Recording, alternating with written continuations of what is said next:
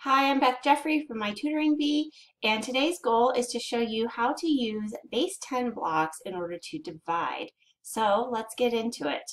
I actually just have been seeing this method being asked of students that I work with. I do private tutoring, and so I thought since some of my students have been seeing this method that there's probably other students out there who could use a little help with how to divide with base 10 blocks.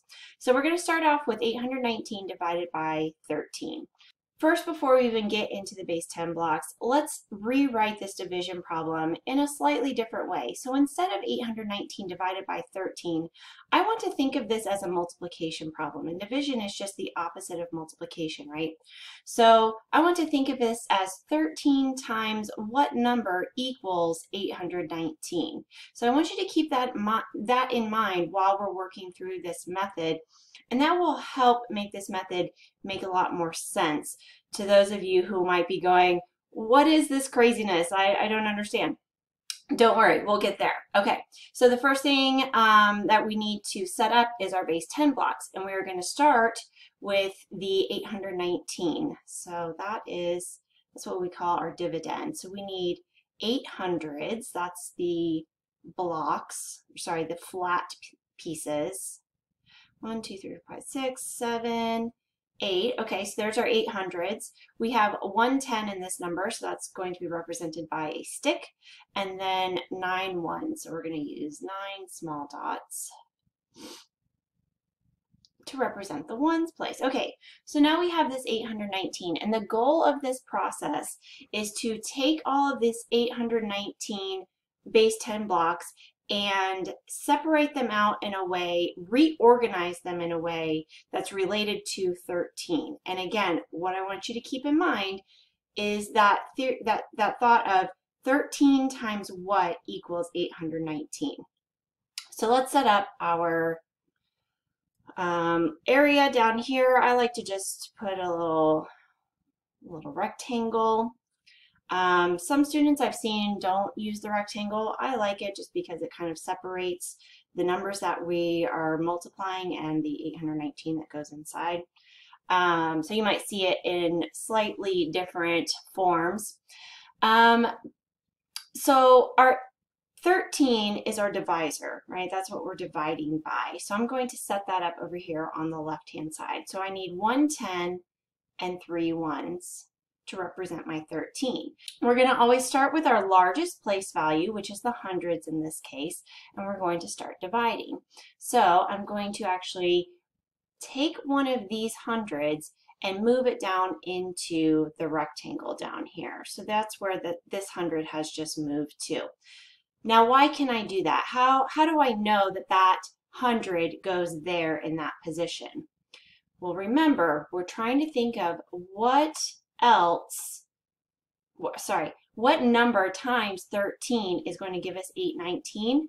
So if I know that this 10 right here has to be multiplied by something up here in order to give me 100, well, that something up here has to be 10. So I'm going to use the yellow and put in a 10 right there. We want to eventually get to a place where we know that this 13 times whatever we get up here, this mystery number, that is going to be our quotient. That's going to be our answer to 819 divided by 13, okay? So let's keep going with this. Back up a little bit, make this clean. Okay, so here I've got my 100 here, and I need to finish off this column. So I need to go all the way down through this 13 with using my 819 base 10 blocks and split it up so that it's creating their own little mini multiplication problems. All right, so I know that I have a 10 here and a 1 here. So 1 times 10 equals 10. So that means I need to grab a 10 from my 819 and move it down into this rectangle. So let's do that. Here's a 10. I'm going to cross it out and then replace it right there. Okay? Again, I need to go all the way through the 13. So that means I need 2 more 10s. I need a 10 here and a 10 here. I don't have any more single 10s up here in my 819, so this is where we would regroup. So I'm going to take away one of these hundreds and regroup it as 10 10s. 4, 5, 6, 7, 8, 9, 10. Okay, so now I haven't changed the value of this 819. I still have all of the 819. It's just in slightly different places now.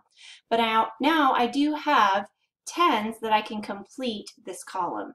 So I need 2 more 10s. I'm going to take those away here and replace them down here. Okay, now we're ready to go to the next column. Same thing. I'm going to start with 100. I know that that 100 can fit right here, and the reason that I know that is because I can place a 10 up here at the top, and again, this 10 times this 10 equals 100. So that's how I know I can do that. Just we're always constantly thinking about what two numbers multiply to make this number that I'm putting inside of the box. Okay, so I'm going to continue this column. I know I need 3 10s to complete this column, so I'm going to take out 3 10s right here and replace them right here. So I'm just moving this 819 and putting it down into this rectangle until we get it all separated out and reorganized. All right, let's keep going. I've got another 100. I can put this other 100 here, 3 more 10s, 3 more 10s. Okay, great. And that means I need a 10 up here on the top to represent that multiplication.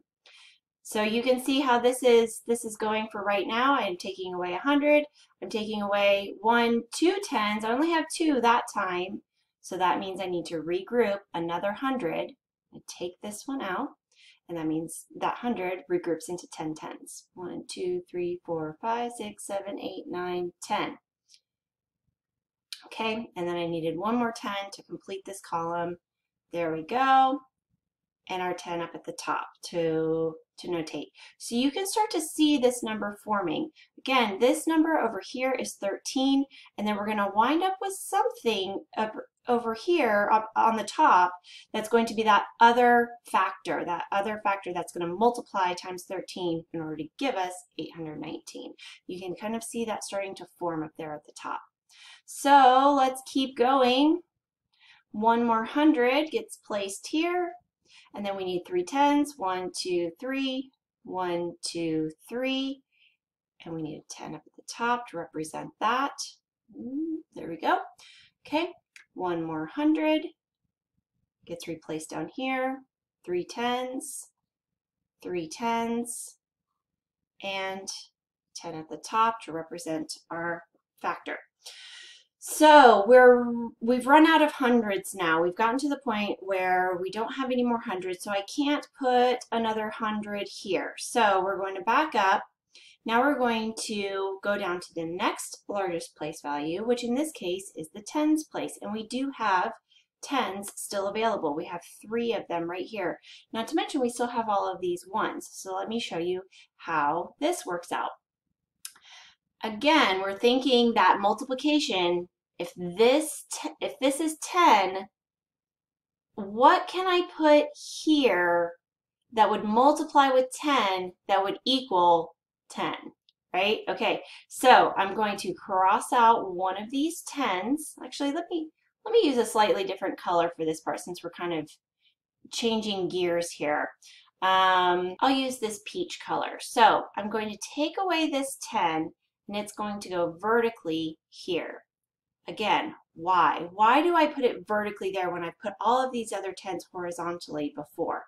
That's because this is 10 and I need to figure out what times 10 equals 10, right? Because this is 10 also. So that means that a 1 has to go up here because 1 times 10 equals 10, okay? We're just taking that 13 and figuring out what number times 13 equals 819, and we're taking that 819 and moving it down into the box.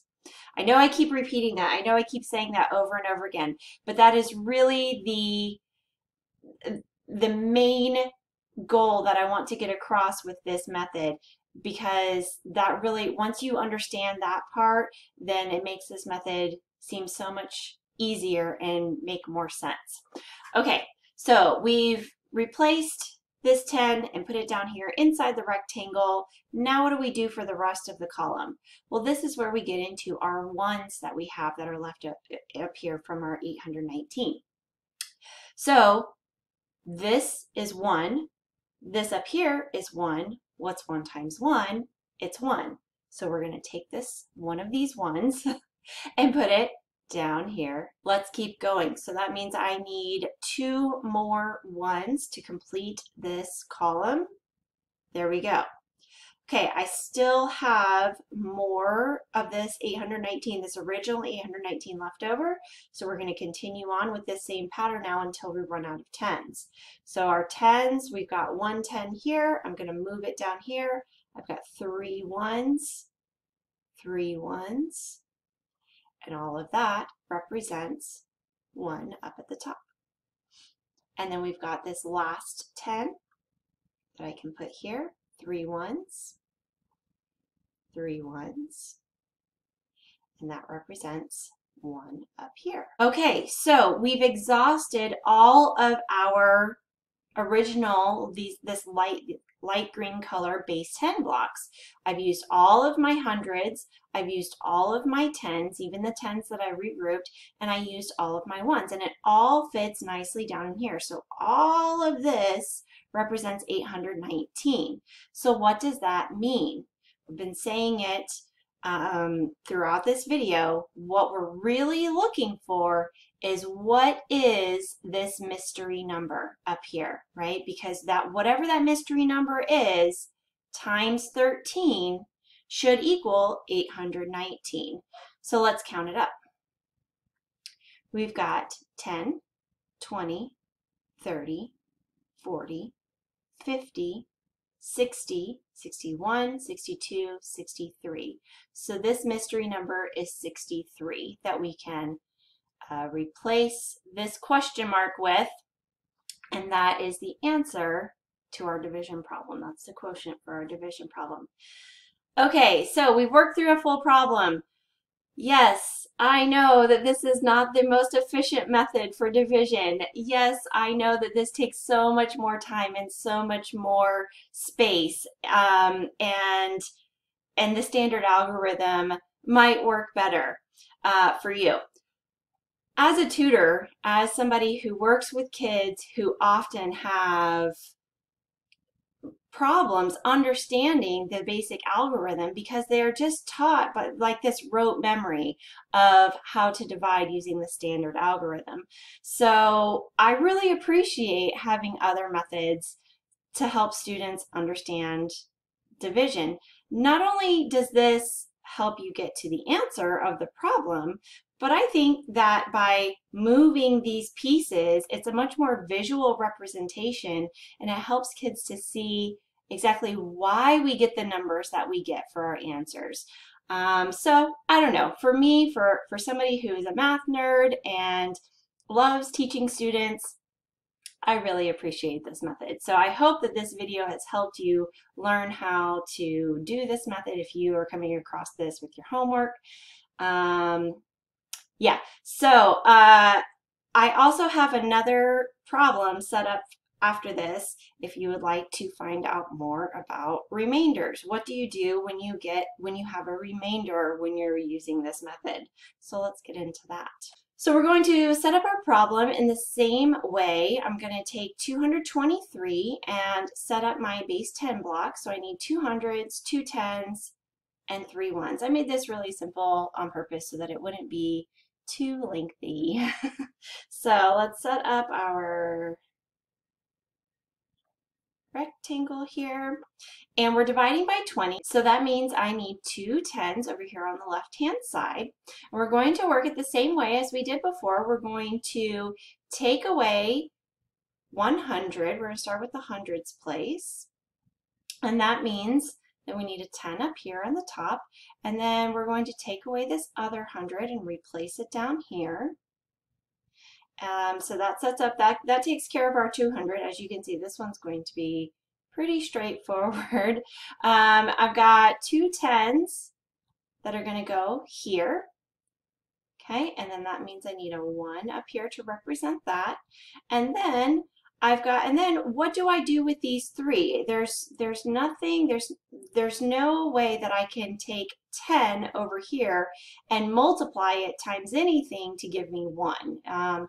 So our 3 is actually our remainder. Once you get to this point where you know, are counting ahead and you don't have any place to put these extras, then this is your remainder. So our answer is, we've got 10 plus 1 more is 11. So our answer is 11 with a remainder of 3.